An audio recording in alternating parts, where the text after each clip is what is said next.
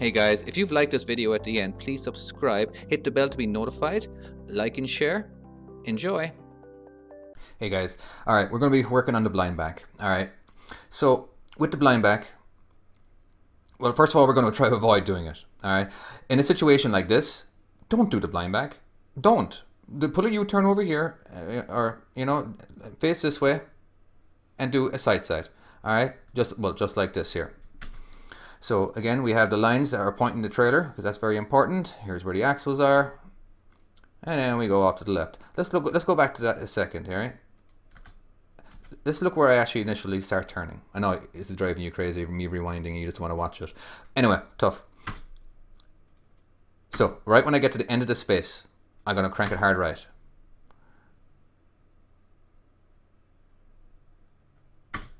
Now, when I get to like a 45-degree angle here, pointing to here, is when I start going off to the left.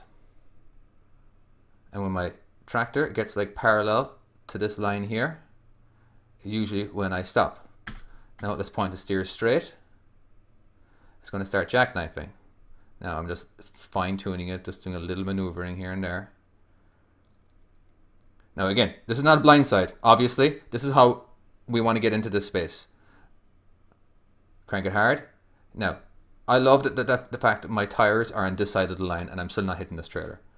All right, that allows me to do a pull forward. Try, if you're doing a 90 degree, first of all, try not to do it in one shot. Get as close as possible to this trailer over here, which means you're really far away from the other trailer, and then go ahead and pull forward. Because probably you're not getting out and looking like you should be, but this is more of skill and how to do it without getting out and looking. But again, if you're ever a little worried if you're going to hit something, please get out and look. I do.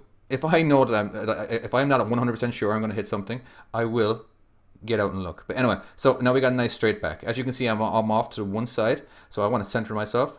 So I like to get back. Instead of me trying to center myself over here and then having distance, go all the way back. Give yourself a lot more room to pull forward. Okay, we go off to the right. Of course, now we go back off to the left again. Angle a little bit to the left. Crank it hard to the right to straighten ourselves up in the shortest distance. And now we just do a simple straight back.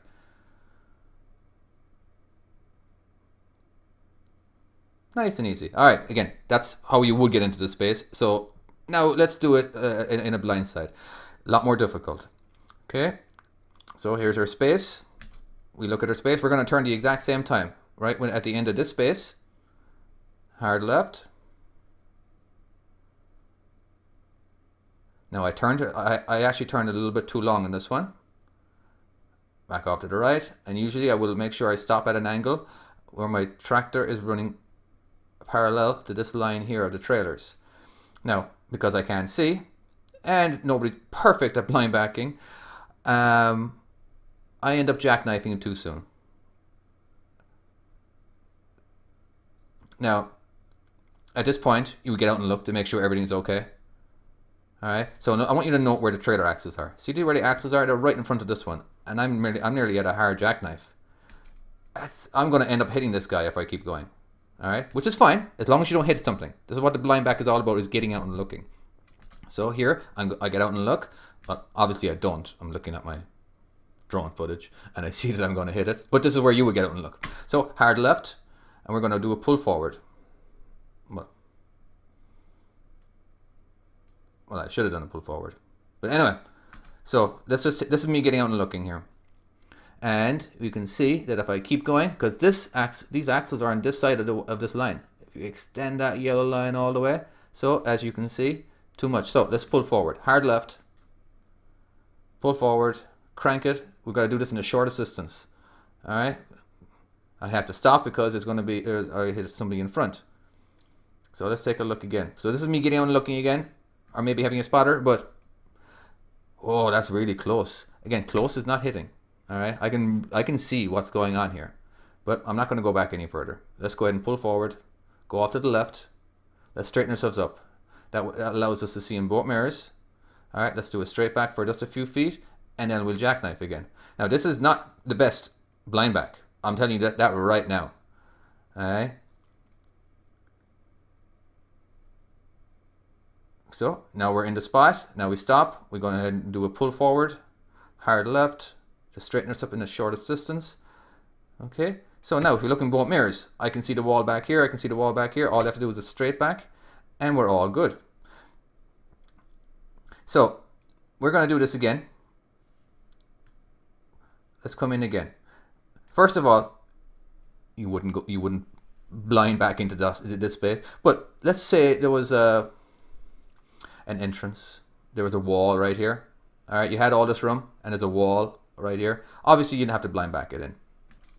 So now we actually turned a little bit too late. I don't know if you remember that. We turned around this area, but now we're going to turn here. So 3, 2, 1, crank it, hard left.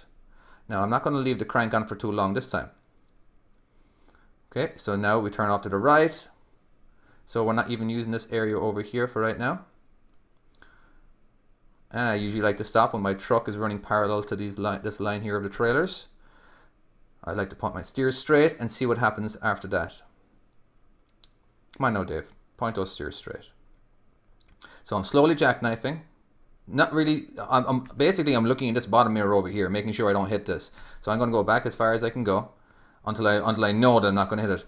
As you can see here. Now you may think this is a bad thing. This is actually a good thing. If I keep going, I'll hit this trailer over here. Emphasizing the word if I kept going, but I'm not going to keep going. All right. Now, if you ever overshoot a space, this is a great tip. If you're going to remember anything from this video, remember this. All right. So basically, I wish I was jackknifed more. So all you have to do is pull forward, go off to the right, put yourself in a harder jackknife. So crank that steering wheel all the way to the right. Now, what it does is going to bring the trailer tires over this way more and put you into a harder jackknife. All right. I didn't do anything. All I did is just crank the steering wheel to the right and pull forward and stop. Now, I'm going to crank the steering wheel the other direction and put it into reverse. Puts me in a harder jackknife.